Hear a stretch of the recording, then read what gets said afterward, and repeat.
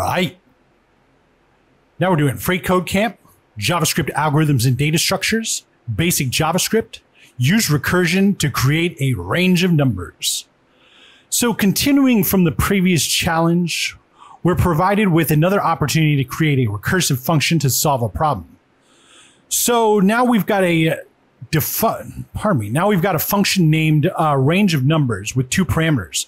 The function should return an array of integers which begins with a number represented by the startNum parameter and ends with a number represented by the endNum parameter.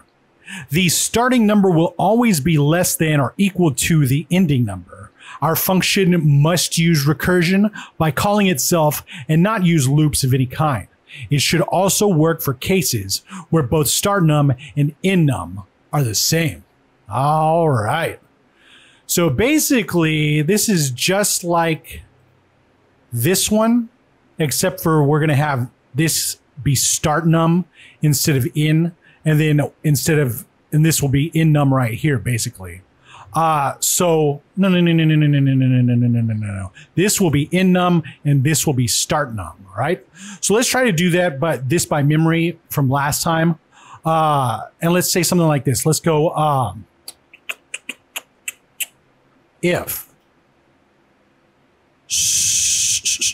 I don't even remember what it looked like. Let's just take this. How about that? We're not winning any prizes here. Let's copy this, bring it over. Still type it out for muscle memory. But anyway, so let's do this right here. Let's say if, and let's say if endNum is less than startNum, what we're going to do is have an empty array. So return empty array like this. All right. Whoops. And then we'll do else, come on now. And then we'll have const, we'll do count like we did last time, equals range of numbers. And then this time we'll do startNum, and then we'll do endNum minus 1. All right. And then we'll have the little semicolon here. We'll say, what are we doing? Count array count dot push.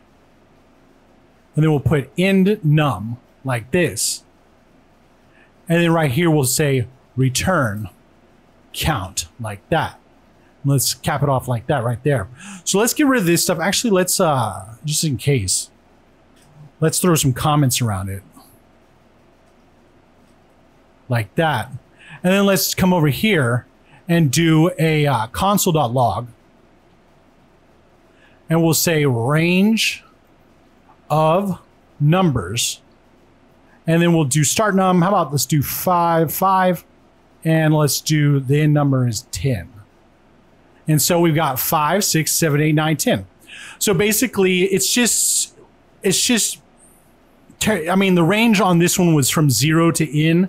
So clearly the beginning of the range is going to be here and the end of the range is going to be here. That's the only logic I used on it. And look, it clearly works. So let's run the test. There we go. And submit it. All right. So that's the end of that. 113. We just knocked them out.